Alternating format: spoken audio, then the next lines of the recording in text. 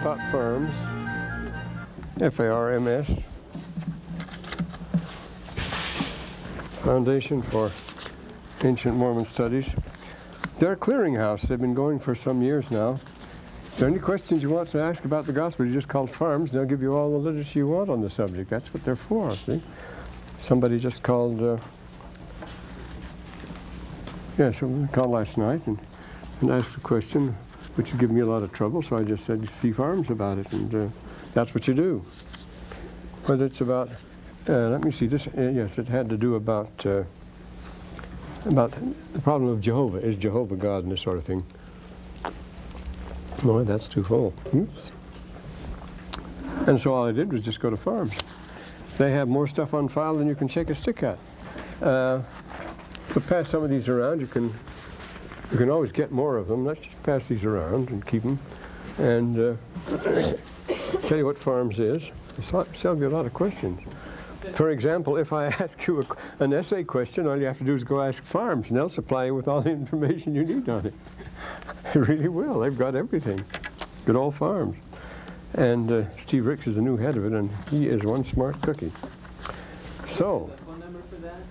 It's on this, yes. There's phone number, there's everything. It's down on 8th North and University, on the corner in the old Allen Hall there. Yes, the old dorms. It's on the top floor in the corner there. And they have all this stuff on file, hundreds and hundreds and hundreds of essays and books and everything else. Anything you want to deal with these subjects. Well, the archaeological and the statistical and everything else. So you can find it quite useful to go to farms for information. Well, it's about time to begin now. Now we're on the 32nd chapter, or 2nd Nephi. We're getting into Jacob today. And are things going downhill fast? Here's the first generation. They've already gone bad, and Nephi is just terribly depressed. He ends on a down note, and then Jacob, his brother, takes it up, and from then on he makes a real plunge. Yes, the 32nd here. It was year before last, asked for the final examination. If you were to be funded for the rest of your life, and your life was to be extended for 1,000 years, with everything funded you need, what would you do? What would your plan of operation be?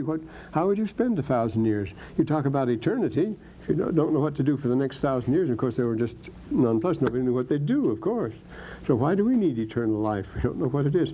This deals with that question. This chapter does. It's a very good one. It's an answer. Actually, the question is an academic one, as this will show here. No, he says, after you've done all the things you should do, he's telling us in the 32nd chapter here, and now behold, my beloved brethren, ponder somewhat in your hearts. Now think this over, he says. Notice we don't ponder anymore. Pondering is against the rules. You ponder somewhat in your heart concerning what you do after you've got on the path of salvation and all that. What do you do next? What are you going to do for 1,000 years? Some person said, well, I'd drive my Porsche, and another said, well, I'd live it up for the 1,000 years. They couldn't think of anything to do. It was very interesting.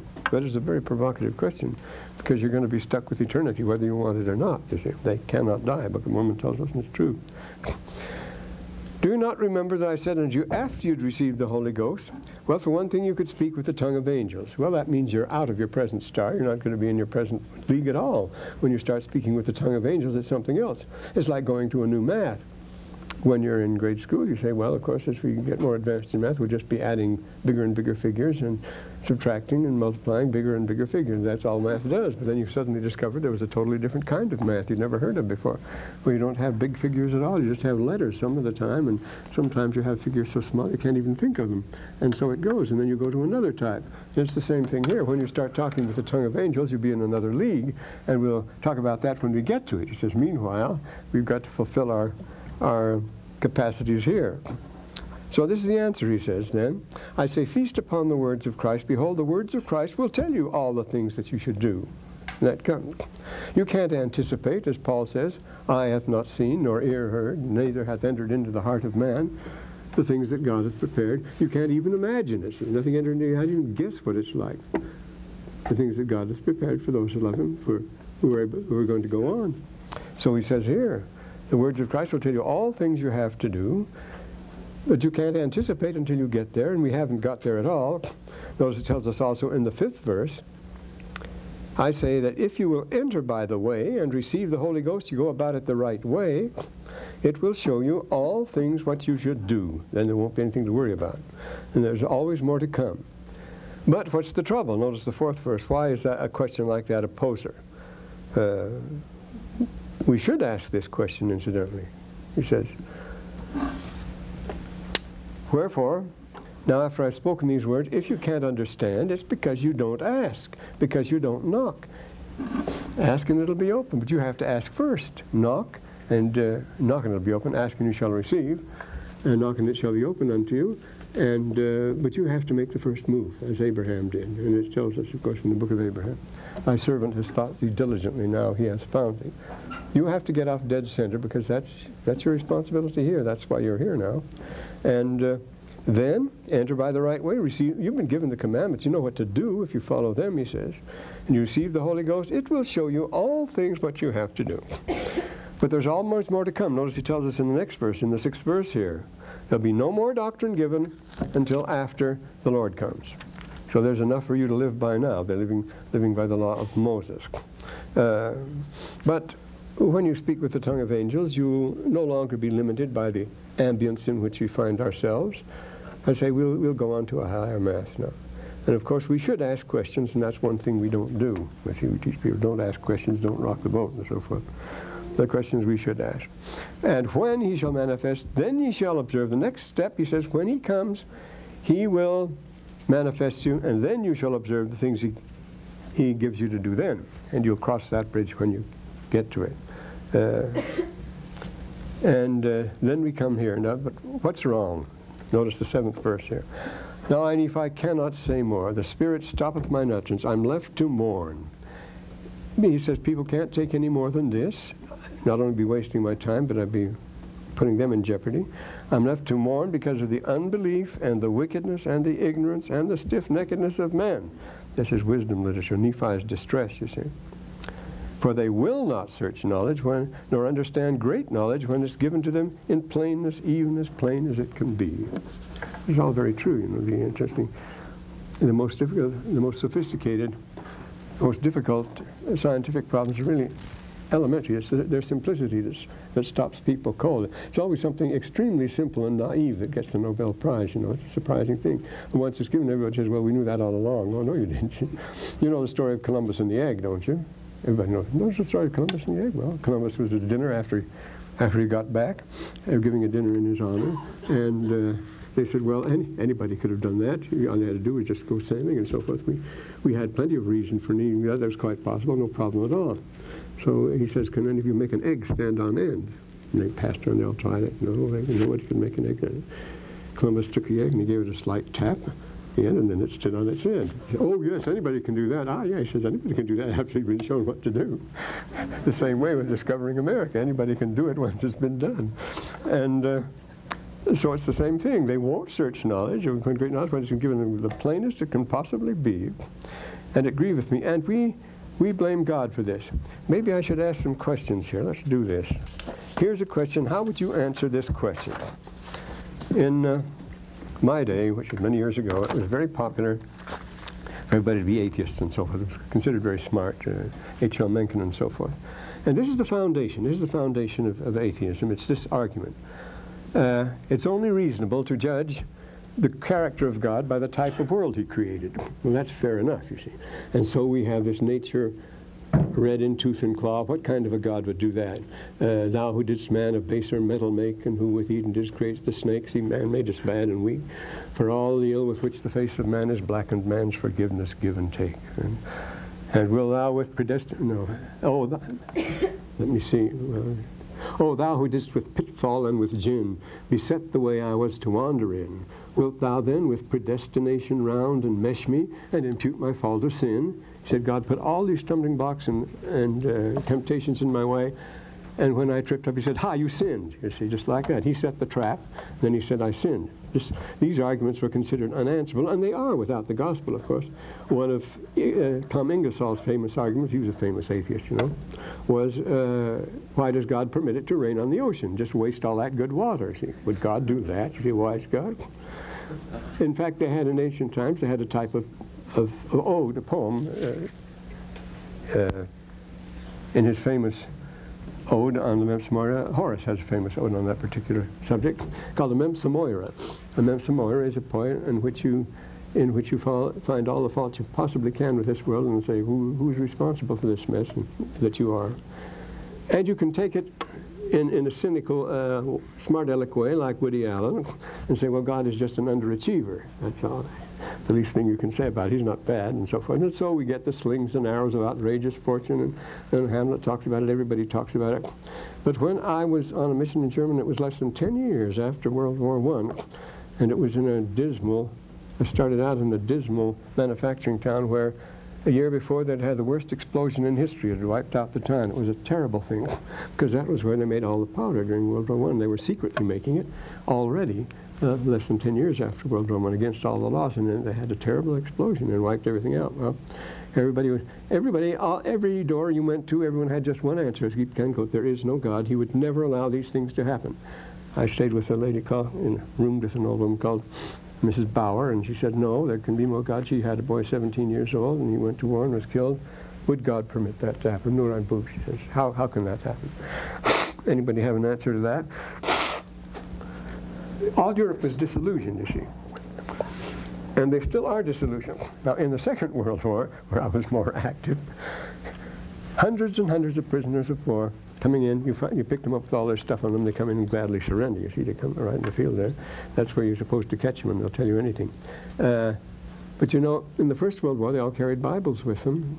The Kaiser handed out Bibles to everybody, and a tract called Talks with Jesus and so forth. He was a very religious man, and everybody on both sides were quite religious. But in the second one, nary a Bible. All sorts of charms and rabbit's feet. Well, swastika was the charms. Lucky Charms, rabbit's feet. They had those by the hundreds. Once in a while, you might find a Bible, say from some peasant kid, but that was it. I mean, nobody took Bibles anymore. They took Lucky Charms and things like that. Well, what about this? God would never allow things to happen. Well, but the Bible, we're being told here, and the Bible tells us what kind of a world it is. Do we need to be told? Think of some of the passages there. From there, you see, this world is a place of evil. It's supposed to be. But without the gospel, there's no answer now. See, it's not God who's being tested here. It's men who are being tested here. That's the kind of world it is. And men alone make it a cruel world. They invent the work ethic and the iron law of wages and things like that to oppress their fellow men. That's all they're doing. And life is unfair. They say that's the proper answer. If you say, well, of course, when you've robbed somebody, you say, well, that's true. You got a dirty deal. But then life is unfair, and you're supposed to take that as the proper answer, you know.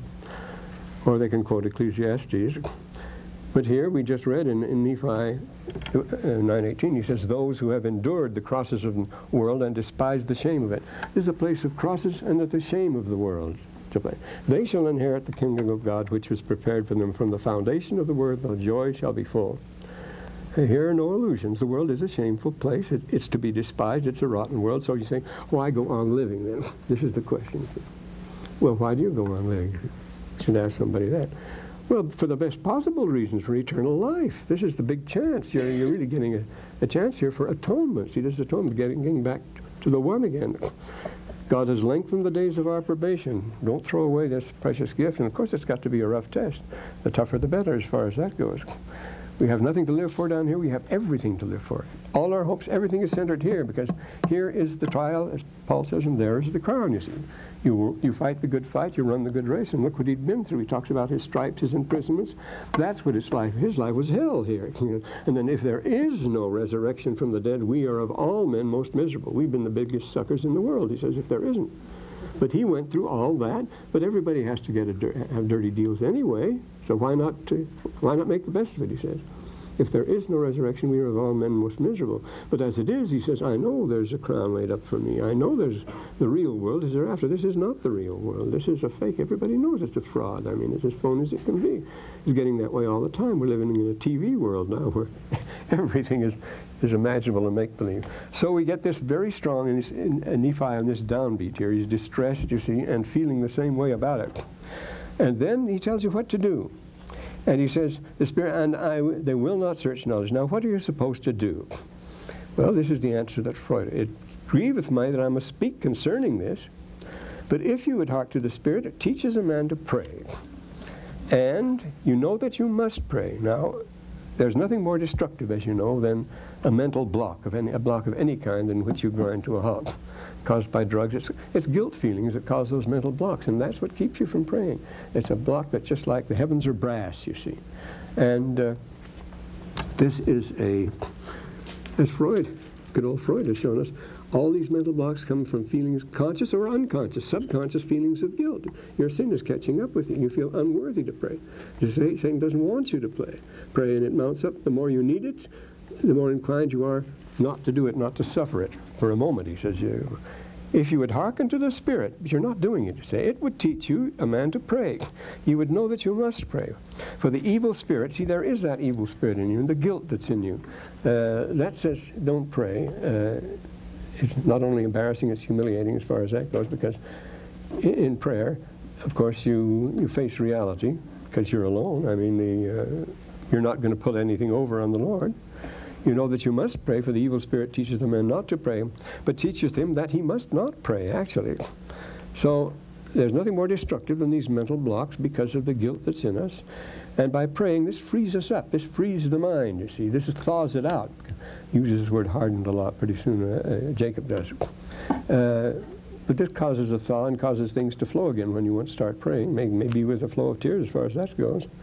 And in public prayer, of course, in congregational prayer, we concentrate our minds on a single object. See, we're all thinking together. That's a concentration. It's a very important thing, see.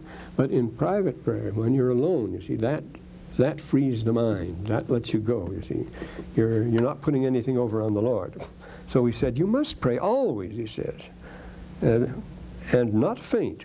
And you must not perform anything unto the Lord, save in the first place you shall pray unto the Father in the name of Christ, that he consecrate thy performance unto thee. Thy performance may be for the welfare of thy soul. This is the optimum voice, you see.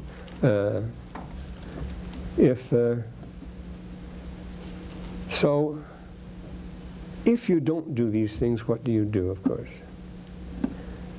If you're not interested in what you can do, well, they're comfortable cliches and platitudes and routine sermons and superficial research. We can have those things. So in the next chapter he says, now, I speak like I am mighty. He says, neither I'm not mighty in writing, like unto speaking. For man speaks by the power. Should we have speech writers? Should we, if we really claim to be inspired? And so Brigham Young never wrote a note, nothing. He was all strictly from the cuff. He just swung from the shoulder, and he delivered, though he'd only had 11 days of school, he delivered in this marvelous, vigorous, forthright, direct, powerful prose, a great master of prose style, and he never took a note or anticipated what he was going to say. And now, they cast many things away that are written. See, people aren't going to take them seriously. These things are written, but people don't really pay much attention to them. We go through. We're not very careful about it. But he says, I've written, I think it's very important. Whatever. You might not think it's important. Notice the third verse. He says, you might not think it's important, but I have written what I've written, and I esteem it of great worth. And mine eyes water my pillow at night because of them. These idiots, they won't pay any attention at all, and you can't sleep. The poor man is sick about it. See, this is his farewell, and it's not a happy one. The words which I have written in weakness will be made strong unto them. You'll see. Notice he lists 5 things that his writings, in the 4th verse here, 4th and 5th verse, 5 things he wishes to achieve in his writing. For it persuadeth them to do good. It maketh known unto them of their fathers. It speaketh of Jesus. It persuadeth them to believe in him and to endure to the end, which is life eternal. That's what we want. You wouldn't have anything to endure at all if this was the kind of world people wanted God to make it, the perfect world, the thing that upset St. Augustine so much. And in speaking harshly against sin, according to the plainness of truth, wherefore no man can be angry with these words. It's against sin, he says. And then he ends on a charitable note. He wants to end on an upbeat here, but he's having an awful hard time doing it. Or he says in the 7th verse here, I have charity for my people and great faith in Christ, that I shall meet many souls spotless at the judgment seat. Secondly, I have charity for the Jew, because I am a Jew too. I mean, from whence I came. Thirdly, I have charity for the Gentiles. But for none of these can I hope, except they are reconciled to Christ. They have to enter the narrow way and the straight path. and endure until the end. And this is one of the objections they always used to make. It's always so narrow-minded, so mean. Why is it's so narrow? Why do so few get through the door? Why is it so limited and so forth? Well, to be on target. Here in this world, we're on a vast, a wide, almost endless plain. We can wander anywhere you want here, and we're prone to wander and go into all sorts of things. And with this field to wander in, we can show whether we have the sense to go in the right direction. You will choose what your heart desires when it's left entirely up to you, you see. You will gravitate in the direction in which you really want to go. It will expose you as you really are. And so here we are, and he says, you must keep the straight and narrow. You must go that way. That's the way. This will answer all your questions, you see. Of course, the terrible, we tell you that all the time. And you can get out of it going straight ahead. Keep in mind, as Mosiah says, we haven't come to Mosiah yet, so we won't quote that, will we? That's illegal. Well, but he says, I shall stand face to face before his bar. And literally, I think that's true. I have reason for believing that's literally so. I speak the voice of crying one from the dust, farewell until that great day shall come. And you that will not partake of the goodness of God, he ends on a negative note after all. And respect the words of the Jews, the scriptures, see, and respect the words of the Jews, and also my words, and the words which shall proceed out of the mouth of the Lamb of God. I bid you an everlasting farewell. See, these words are all fused, joined into one. An everlasting farewell. For I seal on earth shall be brought, what I seal on earth shall be brought against you at that judgment bar. Thus hath the Lord commanded me, and I must obey. Can you imagine a sadder ending than that? Thus hath the Lord. He wanted to be happy about it. He was of a cheerful disposition, terribly optimistic, as you know. He was always dragging the family through dirty situations. But here he says, the Lord hath commanded me, and I must obey. Amen. Now his brother Jacob takes on at this point and then proceeds to take a real plunge. He goes down.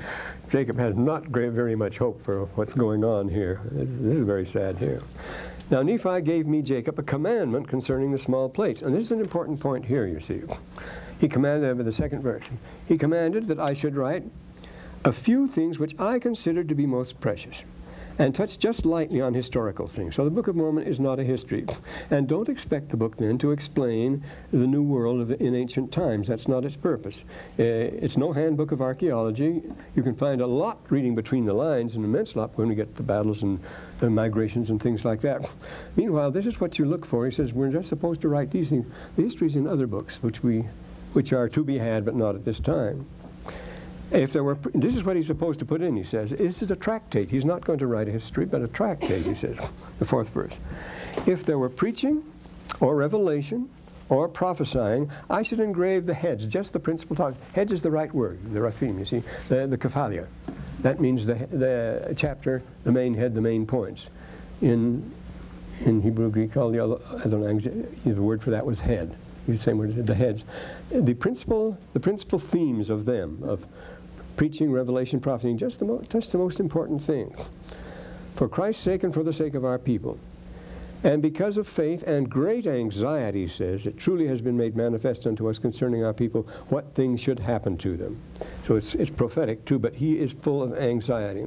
We also had many revelations in the spirit of much prophecy. The authors are also directed.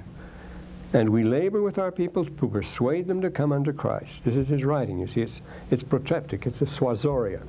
That's a type of writing that's devoted to persuading somebody to do something. Proteptic is to join somebody. It's a swazoria is to change your way of life, your behavior, and so forth. It's an appeal, and that's what Jacob is here. As in our same situation as that as the children of Israel in the wilderness, we're always that way too. Notice.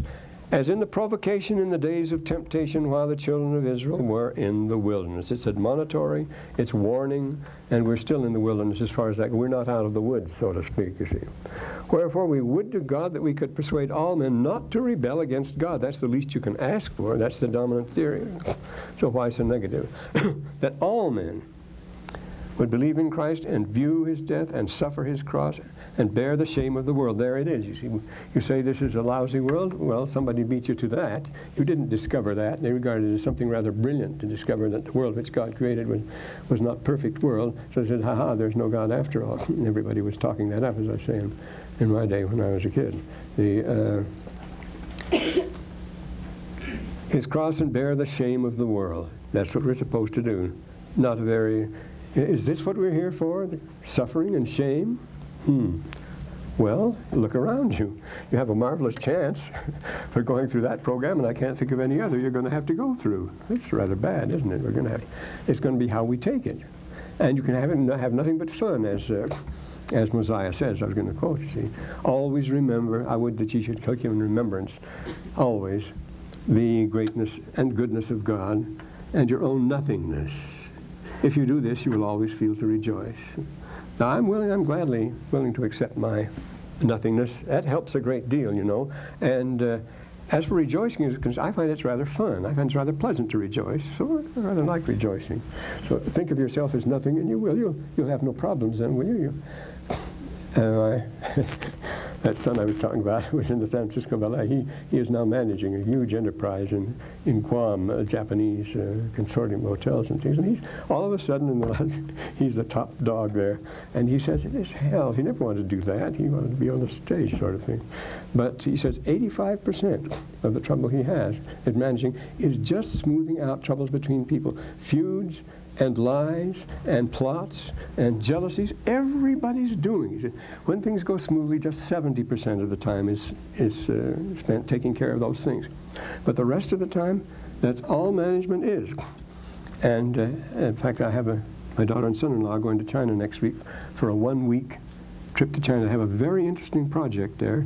They suggested it to Harvard, and within 2 days it was not only approved but funded. So they're going to Peking for just a week, then they're going to come back here again. The project is neat. It's set up beautifully. There's a mainland Chinese who is a member of the church, and he runs this large factory there. And he's divided the workforce into 3 equal parts. One is directed by a Japanese, one by a Maoist Chinese, and one by a Hong Kong Chinese. They're totally different philosophies, totally different appraisals. How do they work? How does the management work? How do they compare? Well, John has done a great deal of work on that. That's his thesis was management in Japan, what they have there, and so he was just the man for the job. But that whole problem is that people are making a hell of them for themselves wherever you go. All these feudings and fights that go on in the office, no matter what office you go to, you're going to find the trouble, church office or any other. I mentioned that before. Well, that's not as bad as some place. The place where you find it least as far, maybe I'm stone blind, but you say stone blind? I guess so. Deaf, you're stone deaf, aren't you? But maybe I'm blind, but the place I found this least of all is the BYU. I found no feuding at all here. Maybe I'm just absolutely dense and don't notice it, or something like that. Maybe going on all the time. But at a place like Berkeley or Claremont or Scripps College or Pomona College, those little colleges and so forth, ooh, the nasty sniping. It's like a novel by Agatha Christie. You go to the innocent little village, and this is where you find the hatreds and the boiling revenge and all these plots and plans going. What a world we live in. Well, I'm a Samoira myself now, am I not? Well, and so we must bear the crosses and shame, and you'll have fun while you're here, and much better things after.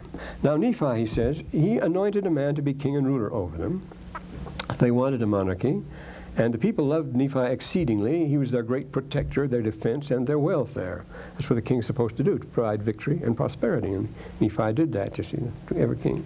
Wherefore the people were desirous to retain in remembrance his name, so they started choosing kings, and his brother was not his successor. Jacob was not the next king. The next king bore the name, a second Nephi, and then third Nephi, and so the same thing with Caesar. See, Julius Caesar founded the empire, and he didn't found, yes, he did, but everyone after him was a Caesar, including the Kaiser of Germany and the Tsar of Russia. Those are just the word Caesar. The name of one man, his personal name becomes a title, and the same thing with in ancient Libya. It was the Battus and Arcesilus. They became kings. And also it runs in royal families to preserve certain names as great favorites, as if a king is very popular. So for hundreds of years it's very easy to remember the kings of Denmark, because it's always Christian, Frederick, Christian, Frederick, Christian, Frederick, Christian, Frederick, Christian, Frederick. That just goes on and on. There's nobody else. That helps. Who was king then? It was either Christian or Frederick, you say, and you're safe. You see. So you had a second Nephi and a third Nephi, and that was the custom anciently, of course. And Now notice the difference between Lamanites and Nephites is a purely political one. Purely political. Notice here these 13th, 14th verses. There were not Lamanites. The people who were not Lamanites were Nephites. Nevertheless, they were called Nephites. This is what they really were. Notice the 7 tribes. There's been some, anciently, the pattern of 7 tribes is a very well established one. I think you'll find it in Zombart and others where they talk about the 7 tribes. Why they are, you can see various things, 7 planets, things like that, various connections. But anciently, the established pattern was 7 tribes. Here they had 7 tribes really within the Nephites. They were called Nephites, Jacobites, Josephites, Zoramites, Lamanites, Lemuelites, and they kept some of their ethnic marks, I suppose. But this is a very complicated racial picture, see. But who got called a Nephite or a Lamanite depended entirely on his politics. Now he says, and those who are friendly to Nephi I shall call Nephites, or the people of Nephi reigned in his stead, you see. And that's what they were. I, Jacob, shall not hereafter distinguish them by these names. I shall call them Lamanites that seek to destroy the people of Nephi, whose policy was anti-Nephite. They were Lamanites, and there were plenty of Nephites, of Nephite blood among them, but they were the same family after all. What do you mean Nephite blood? They were brothers. And plenty of who seek to destroy the people of Nephi, and vice versa. Those who are friendly to Nephi are Nephites. And it's a complicated picture from here on. Policy. Already in the reign of the 2nd Nephi, people began to grow hard in their hearts. Well, according to the 1st Nephi, they were hard in their hearts already. But here he says they began to grow hard in their hearts. Now see what the situation is. Here we have people rattling around like peas in a bag. We have histories of people that went into vast empty spaces, but it wasn't necessarily empty. There are continual hints of the former inhabitants of the land and so forth and other people around. But as Jacob told us, my brother told me, pay no attention to that sort of thing. That's not the history we're interested in. He says, in the same way, I'm not interested in political history. I'm just going to group them all under 2 names and let it go at that, Nephite and Lamanite, not making any distinction. And it's in the same way here. He doesn't go into any of the political complications or any of the military or the wandering, but he closes his book in a very eloquent statement, and thus a lonely and a solemn people we did mourn out our days. So they're a lonesome, he says, a lonesome and a solemn people. And there, of course, there have been plenty of lonesome and solemn peoples in the past being discovered. This was not Nathan the Babylonian, but Eldad Hadani. Eldad the Danite, a Jew of the 9th century, traveled all over looking for lost colonies of Jews. And in Asia and Africa, he would find lost colonies and wandering and so forth. You do find them. Remember, it's only today that the earth is so jam-packed full of people. Back in those days, there was plenty of room to move around, and you weren't running into people everywhere you went. And so we're just imagining the community living very much to itself. And as I said, is it boring to live by yourself? Well, it's the big city where you really get bored, isn't it? People get bored to distraction. So you can be happy wherever you are. But these people were having a hard time, but they discovered gold and silver, and they went crazy. They had a gold rush here. Also, they began to search up much gold and silver, and to be lifted up in some pride. Oh, yes, it begins that. To grow hard in their hearts and indulge themselves in what, well, we know about pioneer communities, say in Australia and so forth, the first settlers. Well, what we think of a frontier community, a rough, primitive frontier, and the regular fixture in the saloon were the ladies of the evening, and the morals were very loose. And this is part of the frontier picture, you know, everybody kicking the gong around and wild, and life is cheap, and the liquor flows, and no great moral strictures or standards here. And so he says they're already desiring many wives and concubines. They feel like kids out of school, I suppose. They can do anything they want now. And he says, and they also began to search much gold and silver, and be lifted somewhat in pride. Wherefore I, Jacob, gave unto them these words I taught them in the temple, having first obtained my errand from the Lord. Now I, Jacob, and my brother Joseph had been consecrated priests and teachers, so they weren't to be the kings. Second Nephi was the king, but they were priests and teachers and been consecrated by their brother Nephi of this people, by the hand of Nephi. And we magnified our office of the Lord, taking upon us the responsibility. That's what the priest had to do, you see. Unless he could rid himself of the blood on their garments, we're getting back to the atonement rites of ancient Israel, you see. taking upon them the responsibility, answering the sins of the people upon their own heads. If we did not teach them the Word of God with all diligence, it would be on our heads. Their blood would come upon our garments, and we would not be found spotless at the last day, on the great day of Yom Kippur, when everybody's garments must turn white. So these are teaching as a right, in terms of the rite of the atonement, which is familiar with these people. And he talks about it in the next chapter, right at the beginning here, and he says, I began to magnify my office with soberness, that I might rid my garments of your sins. I come up to the temple. Well, in the temple, I say on Yom Kippur, that's what the priest did. You had to rid your garments. And I am weighed down. Now here he's been feeling terrible, he says. I have hitherto been diligent in my office and calling, but this day I am weighed down with much more desire and anxiety. Things are getting worse than they have been, with much more desire and anxiety. For behold, you have been obedient, but your thoughts are beginning to labor in sin, and this causes me to shrink with shame, what I have to say, he says in the 6th verse. And use so much boldness before your wives and your children, many of whose feelings are exceedingly tender and chaste and delicate before God. The word we'd use is sensitive today. Sensitive wasn't used in Joseph Smith's today. Today you'd say delicate. See, they're very sensitive to these things. And they have come to hear the pleasing word of God, which healeth, the consolatio, a consolation. They want to be cheered up. And the women, we find out pretty soon, they were overworked, they were practically captives. They were under the strain while their husbands gallivanted around, collecting the gold and so forth. And the children suffered accordingly. And they came to the temple to hear the consoling word of God and to be healed. And what do they got to hear? He says, they've got to hear this talk. And it's terrible. He says, makes me ashamed of myself.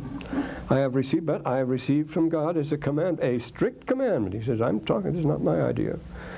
This means that things are very bad. There's more than mere folly that's going on here. A strict commandment to admonish you according to your crimes. And he doesn't call them sins and follies. He says your crimes. To enlarge the wounds of those who are already wounded instead of consoling and healing their wounds. To pierce their souls and wound their delicate minds, their sensitive minds. Well, but he says, I must do it according to the strict commands of God, so I must tell you what God commanded me to tell you. I have no choice, he says, because I am under the glance of the piercing eye of Almighty God. I can't get away with it. I must carry this out. This is like pulling teeth. He hates it. Boy, does he hate it, but he has to go through with it here. So he goes on. I must declare the word. Now, my brethren, the 12th verse. He starts out with the number 1 sin in the Book of Mormon. Now, behold, my brethren, this is the word which I declare unto you. You want it? This is what it was. That many of you have begun to search for gold. There's been a gold rush. And in which the land of promise does abound. They found rich mineral finds, and when that goes there, the community goes mad, and that's what happened here. And the hand of providence has smiled. Incidentally, twice yesterday I came across that expression. I hadn't seen it for a long time. The hand of providence has smiled. The hand of providence is used quite often as has smiled. This mixing of metaphors is very interesting. Do you know the word hand occurs over 1,600 times in the Bible? 1,600 times the word hand, used in every possible connection. It was the hand. It means the power, the authority, the way a thing is done, and so forth. I think it's the most used word in the Bible, probably. I've checked all the others. Well, anyway, this is the word. The hand of providence has smiled on you, and some of you most pleasantly, and you have obtained many riches, some of you more abundantly than others, and so you become pride with stiff necks, high heads because of the costliness of your apparel, and persecute your brethren because you think you are better than they are. Now this is a strange thing. God doesn't justify that. He condemns you. He can pierce you. He would rid you of this iniquity and abomination. Think of yourselves. This is a perfect motive here. I had some marks here, but well, here we go. Anyway, think of your brethren like unto yourselves. Be familiar and free with all your substance, that they may be rich like unto you. See, to be rich is all right. Well, we can be all rich together. But the rich do not like that, you see. I have a quotation from Heilbronn. I'm going to read it to you here. This is relevant. R.L. Heilbronn is perhaps the most eminent economic historian writing today. And this is what he saith about what he said in 1976 about our business civilization. He said, no other civilization has permitted the calculus of self-interest so to dominate its culture. It has transmogrified greed and philistinism into social virtues. and subordinated all values to commercial values. Thus, the business civilization combines liberty and selfishness, egalitarianism and extremes of wealth and poverty, vulgarity and democracy, creativity and waste, respect for the unique and autonomous individual and wage slavery, the conquest of space and the destruction of the environment. So what the Book of Mormon says here is relevant to our condition, according to Brother Heilbronner.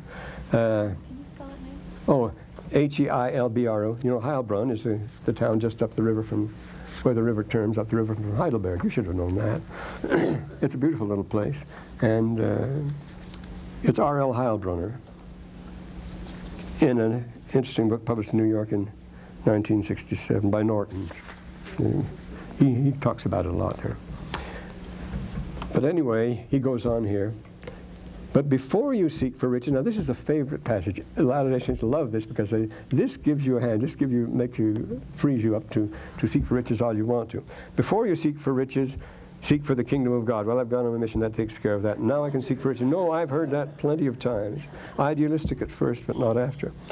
And after you obtained a hope in Christ, you shall obtain riches if you seek them. You're not supposed to seek them, but if you insist on doing it, and if you do, all right, you can seek them under one condition, he says, for the intent to do good, to clothe the naked and feed the hungry, liberate the captive, administer the relief to the sick and the afflicted. That's the justification. Is this profit motive, you see? Either stop with verses 13 to 16 or do it this way. The others are unacceptable. But he says, if you must seek, this is the way you do it, you see. And then it's a very interesting thing here.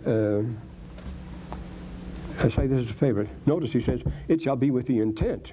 Well, a person say, yes, I intend when I get my $2 million to do that.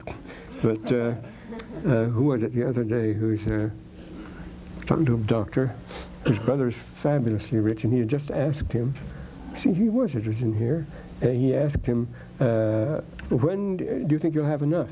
Do you think you have it? No, never have enough. He says, the more I get, the more I want. I have to have more. Someday I'll start doing good with it, but I must get more. And this is the way it was going, you see. So with the intent to do good, I like that passage. I'll seek rich with the, I intend to do good with it. So that's all right, see. Maybe I won't live that long, but I have a good intention here as far as this goes. That is a favorite. It's okay. And it's like raising money for charity. A recent thing came out in the Wall Street Journal that showed those who contribute to the poor.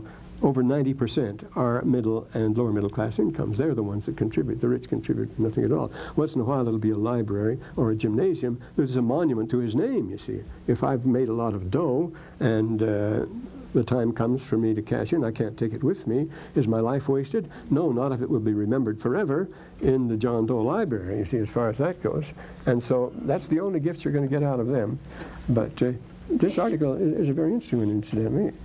It's surprising, you see, how very little the rich do give to the poor. Well, that's why they're rich, after all. So we go on here. Well, here we have Nibley Park in Salt Lake, golf links, because my grandfather liked to play golf. We have Nibley Park in Glendale, which my father gave to the city. All the oak trees have died there because they're withered by smog, being Southern California. But they rob with one hand and give with the other, because there are plenty of sharp deals, believe me. Well, anyway, this is talking about those people, so I'm justified in talking about them. They become proud in your hearts of the things that God has given you. Isn't it a funny thing that people get proud of getting gold? It's a surprising thing. Why is finding metal something to make you proud? Or something to make you rich? It's not useful for many things. Gold is used industrially, and silver is used in a number of things, but they're not by any means as valuable, say, as copper, aluminum, things like that. And why this thing? Well, it's a very interesting thing with gold, as you know, throughout the world at all times. And as you know, nowhere did they load it on and regard it as more sacred than in Middle America, these people in ancient America. The Indians of all the Americas regarded gold as sacred, but the great Pindar, the greatest of all lyric poets, was Pindar, and his first and greatest ode, the Olympic Ode, begins. He asks himself, with what shall I compare the Olympic Games, the Corinthian Games or the Isthmian Games, and which are the best? Then he compares all the best things in the world, and his opening lines are, Ariston menidor, hode chrysos aithamenon pure. The best thing on earth is water, he says, but Gold is a glowing, flashing fire to which all hearts turn, you see. It is gold which is irresistible, aithamenon pur, a spiritual quality, a shining, glorious, golden, the mere color of gold itself. And of course that's the word glory and gold connect very closely. The GL sound means to glitter, to gleam, to glow, to glisten, all those GL words, and that's where the word glory is. And the golden city and Jerusalem, the golden. See, they're sacred no matter whether you're religious or whether you're anything else. The savages love gold more than anything else. You can see why. Not just because it's enduring, the most enduring. It won't react to anything. It's the most enduring, and the best plates you can get are gold plates. But it has this fascination. It's what's golden and glorious. And I say we associate it with heaven, the glory throne and the golden cities and the golden gates and things like that, and the golden rule. Gold is our thing, so if you get a lot of gold, you're really in there. You can't do anything with it, but you have it, and that's great, you see. Now he says, then he goes on here. Why do you do that? Don't you think, speaking of this greed and sin, proud in your heart because of the things God has given you, and incidentally, he gave them this advice: if you seek wealth, you shall do it for this purpose. Does anybody in the Book of Mormon seek it for that purpose at all? Amulek, a very good man and so forth, didn't, not for a minute, and so forth, this goes. Did anybody take this advice? They did not. I see all these chapters I've marked down, passages in the Book of Mormon where the people couldn't do it. They immediately turned to the other way. They would hang on so long. Do you not suppose that such things are abominable unto him who created all flesh?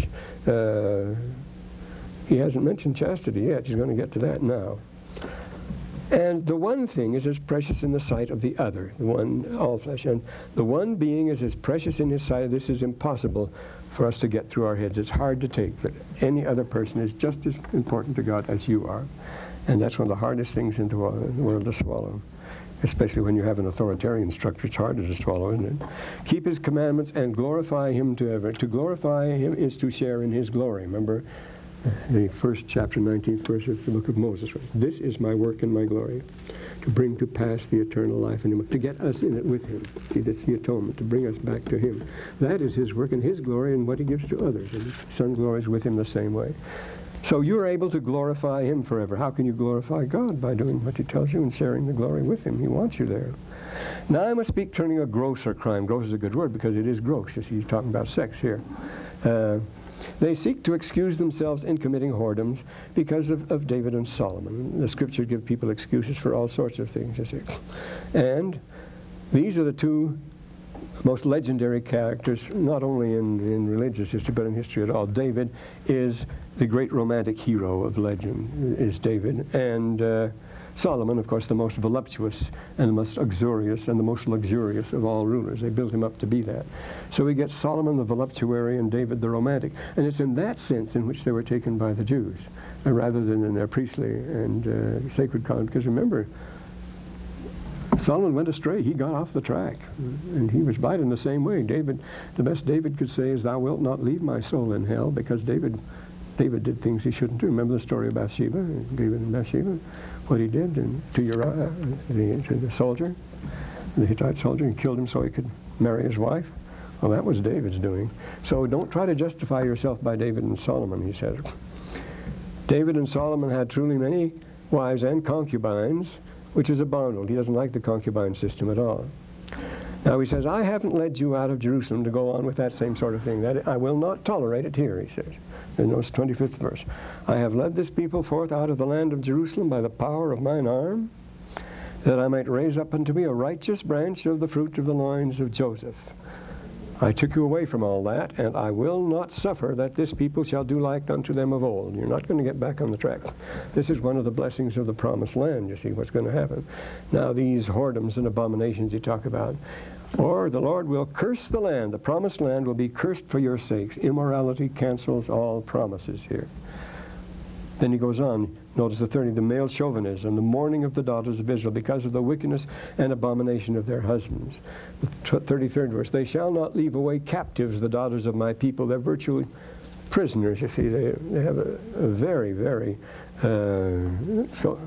male-oriented chauvinistic society. Men are practically prisoners. The women are practically prisoners as far as that goes. They have to do all the cooking. They have to set up the teepee and everything else. They shall not commit whoredoms like unto them of old. Custom will not make it mandatory. And there are places where custom, people say it's always the custom, so we do it. Well, like Fastnacht and up and down the whole length of the Rhine, you see. During that one night, you can do anything you want. And that's Fastnacht. You dress up and disguise yourself so you won't be responsible, you won't be recognized the next day as far as that goes. But it goes back to Roman times, so they say, well, that's what we've always done. It goes back to primitive times, and they do it. It's a wild time. Yes, a glooming peace this morning with it brings. The sun for sorrow will not show his head. Go hence and add more talk of these sad things. Some shall be pardoned, and some punished. That's a verse I like, and it's very appropriate this morning, so I can use it. You have done greater iniquities than the Lamanites. You have broken the hearts of your tender wives and lost the confidence of your children. They've wrecked the family, you see, by your bad examples before them. And because of this, the strictness of the word of God which cometh down against you, many hearts died pierced by deep wounds. Notice this, the word of God had specifically forbidden it, and because of that it was even more painful on the women and the children, because the gospel had always taught them you shouldn't do those things, you see. The disruption of LDS families is doubly tragic, and it does happen too, you see, because he says, because of the strictness of the word of God which comes down against you, many hearts died pierced by deep wounds, knowing these lusts.